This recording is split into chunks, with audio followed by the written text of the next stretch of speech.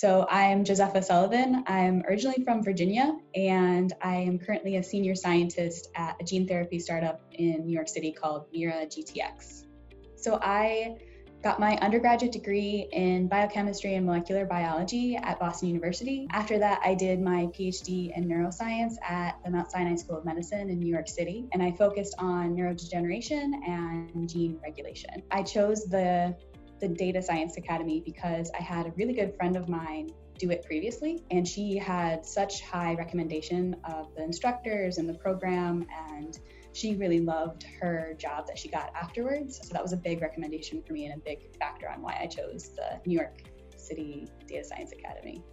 My bootcamp it started in January 2020, and then about 3/4 of the way through, we had to switch to remote learning because of COVID-19. So I have a background in biomedical research, and so I'd been tracking COVID since it came out in December 2019. I'd even done a project on it. And so I have a lot of respect for the leadership at the Data Science Academy because they actually had us go remote before the government required it. And so they were very receptive and very conscientious of our safety. And they made the difficult choice early on. And I think that was a really great decision. So the instructors were really great at the Data Science Academy. Everyone who we interacted with was so willing to help us and generous with their time that it really made it a great experience. I had some Python experience and a little bit of R, but the bootcamp was really useful for me to really build out those skills and become much more fluent in those coding languages, and also get a primer on machine learning.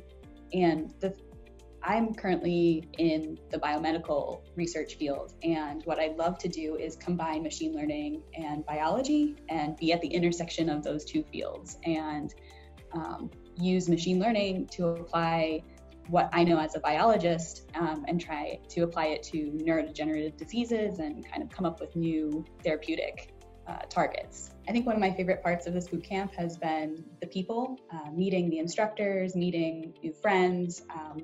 There's a lot of relationships that I started at the bootcamp that I still have and still talk to people, and that's been one of my favorite parts. My favorite project was the web scraping project. I really loved all the projects, but I think that one was my favorite because it's like a puzzle. You have to kind of dig for the X path and find find the piece of information that you really want.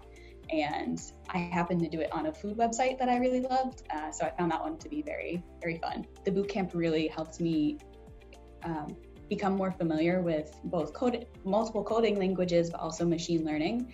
And I think that that's going to be really powerful and useful in the future.